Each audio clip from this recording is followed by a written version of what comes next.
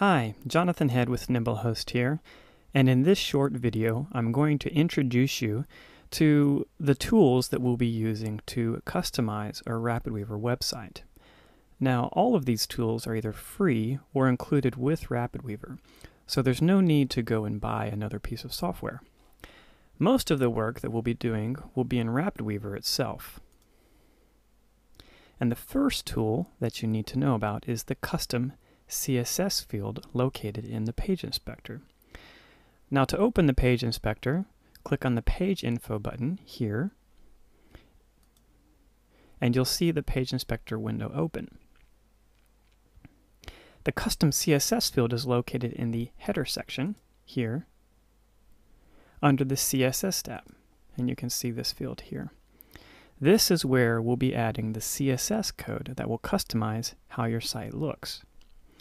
This is a very important piece of RapidWeaver because we can add the code here to target any aspect of the site and essentially change a lot of different things, but I'll get into more details about that later. Now, the next tool that we'll be using to help us get our things done is the Firefox web browser, or more specifically, the Firebug plugin that you can download for free with Firefox. So here I have a Firefox window open. If you don't have Firefox installed, it's very easy to get it. Just visit www.firefox.com and it'll be shown a window where you can actually download Firefox.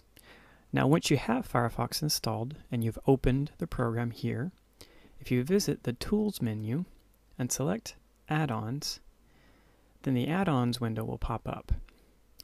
And make sure you've selected the Get Add-ons tab here. And here in this search bar, type in Firebug and hit Enter. Once you've done that, the first result you'll see here is called Firebug.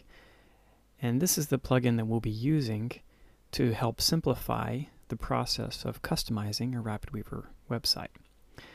So to install it, simply click this Add to Firefox button. You'll be prompted a window here, and click Install Now.